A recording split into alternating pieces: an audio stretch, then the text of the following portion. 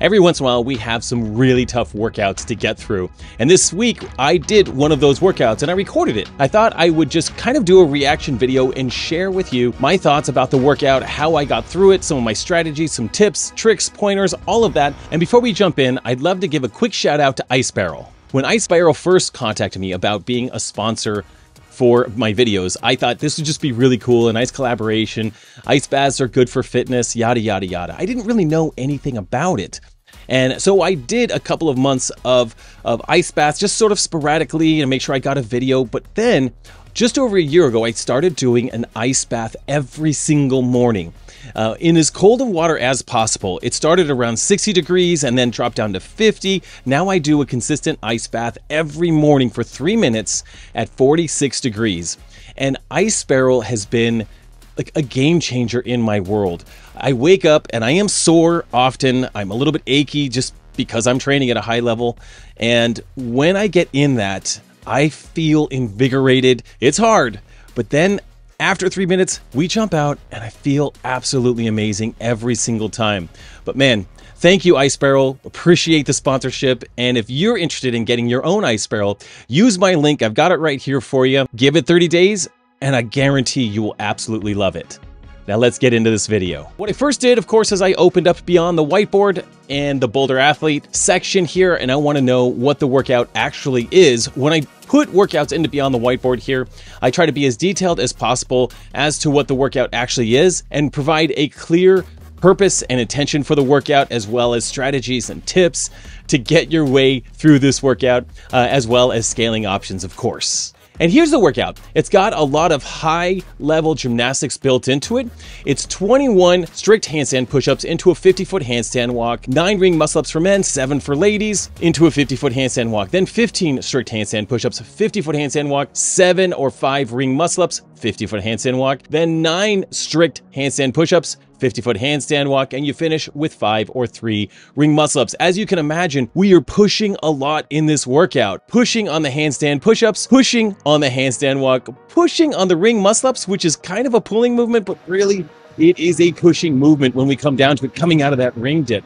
So as we jump into the workout, my initial goal on this thing was to break up this first set of handstand push-ups into 8, 7, 6. In fact, I remember when I got to rep 8, I forgot that that was my plan. I just felt good in the handstand push-ups, but I knew that I wanted to conserve some energy in my shoulders. So I think going into a workout like this, it's very important to have a breakup strategy that's realistic for you. Strict handstand push-ups are a pretty strong movement for me, but even with that, all of this effort all together is going to make my shoulders super fatigued. So I just want to pace this so I never fail a handstand push-up. So I did successfully get 8, and then 7. I believe this is 6. And it definitely immediately starts to get a little bit spicy. It shouldn't, because it's only 21 handstand push-ups, but I think maybe my brain was thinking I got some work to do. So I was recording myself on this. It is unedited. This is the good stuff right here, guys. This is how you get your own footage. You got to move your camera around on your own. And I probably would take a couple of breaths anyway if I wasn't moving a camera. But now I've got a 50-foot handstand walk. I was tempted to get to the other side of the gym on this handstand walk. The cone is where the 25-foot mark is. It's going to pirouette and go back. But again, I want to stay conservative in my effort here. So I want to think about going 25 and then 25 on the handstand walk. On the next round, I'll talk about some of the technique and what I'm thinking about with my shoulders on handstand walks. I think it'll help you. But for now, I just wanted to go 25 and 25. And then as I set the camera up and move it over for the ring muscle-ups, I'm feeling lots of fatigue in my shoulders. And I'm going to chalk up, which would be standard. This is just going to be where I'm going to be catching my breath a little bit, allowing my shoulders to recover from strict handstand push-ups and then a 50-foot handstand walk. Because these ring muscle-ups, my intention is to go unbroken here. If I was going to break them up, I'd want to be moving a little bit faster to the rings, but I think this was an unbroken set in my head, or at least that was going to be my plan. I'll talk about what I do there with that first ring muscle-up, sort of holding that for a second. Talk about that in the next set. But all I'm really going for here is to stick with the game plan. Again, 8, 7, 6 handstand push-ups, 25, 25 on the handstand walk. And then let's get through 9 unbroken on these ring muscle-ups. And I'll tell you, 9 was challenging. It was not quite absolute max effort, but I was feeling completed. So hopping down, the first chunk of work is done in the sense that I've got major parts of this workout done. I've got all of the 21 handstand push-ups done. I've got one 50-foot handstand walk done. I've got 9 ring muscle-ups done. Now I'm going to hit this 50-foot handstand walk. Coming up here. And again, there's 3 of us actually doing this workout. We're in Birmingham, Alabama, which is in the suburbs in a town called Hoover. And this is at Pivot Fitness. So if you're in the area, hit me up, come work out with me. Particularly on Saturdays, we do kind of a mega session with a bunch of guys on Saturdays out here. So that's a lot of fun. But yeah, we're all chipping our way through this. And again, I'm sticking with the plan. The plan is 50-foot handstand walk broken up into 25 and 25. Okay, now it's back to handstand push-ups. I'm feeling all the fatigue in my shoulders, but I'm not upset. I'm going to take my time getting over there. I'm breathing. I am setting up a camera, which is taking up a little bit of time, but I actually want my shoulders to recover a little bit here. And, you know, it's really nice when I have someone that can film for me doing these, but there are times where you just got to do it yourself.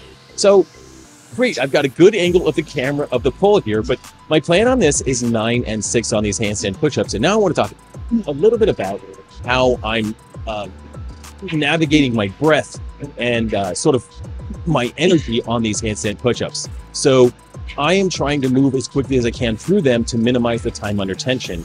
So as soon as I'm completely locked out overhead, I'm trying to come back down. And as soon as my head touches the ground, I'm trying to launch back overhead. I'm trying to make sure there's never really a pause on these, because the pause is a kiss of death. Like if I've got to pause too long, I'm done. I'm done with the handstand push-ups. I also hold my breath on the way down and I explode my breath out as I push up on that handstand push-up. It's similar to something that you would do like on a back squat, front squat. Take that deep inhale to get to the bottom, and as you explode up, you're going to exhale. And I actually do that on handstand push-ups, and I find that when I'm really fatigued, that gives me just that little extra burst of energy on handstand push-ups. Now on the handstand walks, I'm taking a big deep breath to kick off the handstand walk. So right there was someone cleaning the gym. I was actually just making sure she was kind of out of the way across the gym. And as I do the handstand walk, I take a deep breath. And the first couple of steps, I'm holding my breath as I gain momentum on that handstand walk. Once I feel the momentum and I feel like I've got the movement going, then I'll breathe and catch my breath on the handstand. But I do take a deep breath, hold my breath for the first couple of steps, and then I settle into a breathing pattern because I have that momentum going on the handstand push-up. I meant the handstand walk. We'll just leave this unedited. Nothing can be perfect here, especially when we're talking through a workout like this. But yeah, the handstand walk. Now we're moving it back over for the ring muscle-ups. Get the camera in place. And again, doing it myself, I'm already going to see that this would not qualify if I was submitting this for an online qualifier, because my head's going to be out of the top of this frame. But that's okay. What we're going to see on these ring muscle-ups, I want to talk about this. When I'm tired, I am going for the biggest swing possible. I want as much kip as I can, and I am tired, and I want this to be an unbroken set of 7. So I'm going to need as much out of this kip as possible to get up there. And I'm not catching super duper low on those first few. I'm trying to catch somewhat mid in the dip. And as I get more and more tired, I don't mind catching lower and lower and using that swing to lock out. Now you'll notice at the end of each rep, I turn the rings out just a notch. Boom, just right there. And what I'm doing there is I'm trying to indicate, like if there was a judge, that there's a full lockout. And that's one of the secrets to helping a judge see that you've locked out a ring muscle-up, is at the very top. You just do a quick little turnout of the rings, turning them outwards like that. Turn your thumbs out sideways, and it makes it look like you're locked out. In fact, you can't do that little quick turn with those rings unless your arms are actually locked out. But that makes it really easy for judges to see. You just do that little flash of the rings, turn them out, and let the judge know you've locked out. Now I'm already on my way back on that handstand walk. These were very challenging handstand walks. For those of you that are boulder athletes watching this, yeah, if these handstand walks were tough for you, it's because there's tons of fatigue settling in for these handstand walks. They were really tough. And I can walk on my hands all day, but these 25-foot segments were really challenging. So now I've got 9 handstand push-ups to go. It went 21, then 15. Now I'm on the set of 9, and my plan is just to go 9. I know it's going to be pretty tough because the last set of 9, when I did 15, I did 9 and 6. That was really tough. But let's go 9 here. And again, I'm holding my breath and exploding the breath. Hold, explode. Held, explode. And keep moving as fast as I can to keep the time under tension on those shoulders to an absolute minimum. That's what I'm trying to do here. I am getting close to failure here, but I got through it. It's great. I always make sure I still flex my toes from the old CrossFit rule where we had to have our heels above the tape line. So I have kind of a habit of doing that. Now we're back to the handstand walk. And a tip on this, when you have significant shoulder fatigue, or at any time when you're doing handstand walks, we want to be as vertical with our shoulders as possible, as locked out as we can. We want to minimize any kind of angle, let's see this arm, in our shoulder. We want to have that arm as locked out as possible. I actually can't straighten my arm at my desk. Locked out so that the weight on our shoulders, the weight on our arms is skeletal. If we have any angle, it's kind of like, imagine, you know, jerking the weight, but it's slightly in front of you. If you jerk and the bar is in front of your head, you're going to miss it, right? If you handstand walk and your shoulder angle is not just straight above, your arms aren't straight above your head, you're overworking your shoulders. So what I'm trying to do is make sure I get as stacked straight up and down as possible on those handstand walks. And then, of course, it is balance and gravity and momentum on handstand walks. It takes a lot of practice to get good at them. But in order to do them under fatigue, you have to make sure you're getting a very, very good structural lockout. Now we're on the set of 5 ring muscle ups. On this, I want you to watch how I turn those rings out. Just a quick pop at the end to make sure that we are, let's see if I can pause it right. Well, on the first one, actually, let me talk about this first one. What am I doing there? I'm holding that first one up because when I use longer straps, I tend to put myself into some sort of a little swing.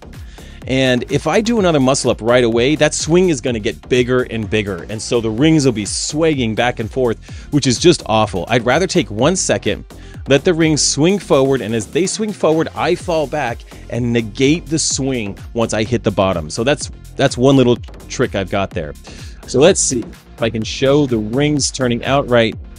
There it was. There's a little flick right there just to make sure it looks right there like we are turned out. It doesn't have to be extreme. Again, there it was. It was just right there. It's really hard to pause on it. It's just a quick flick. Up, flick, there it is. And that gives the judge the opportunity to know that we are done with the movement.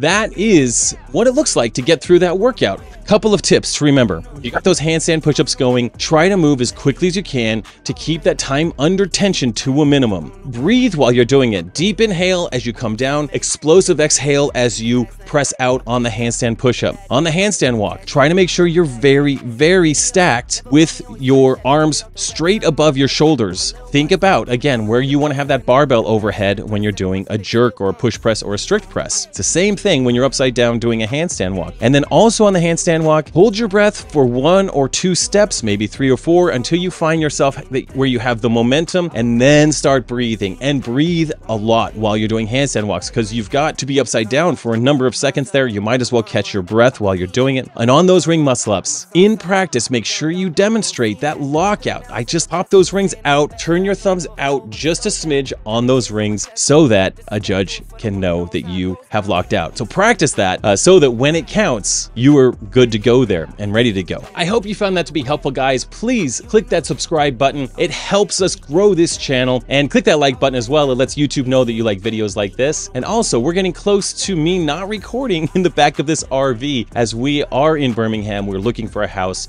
We will travel and continue to travel, but not full time in the future, we don't think, but it'll be more part-time. So we'll still probably have this, still take it around and travel. Man, I can't wait to have some room and not have a washer dryer behind me or my vacuum cleaner. This is just life. Let me know in the comments if this was helpful, and if there are other specific movements you would like me to demonstrate or to explain further or talk about tips and tricks and optimizations on, just let me know. I'm happy to do it. I love doing videos like this, so get after it. Remember, your best days are ahead of you. Get bolder, not older. We'll see you next time.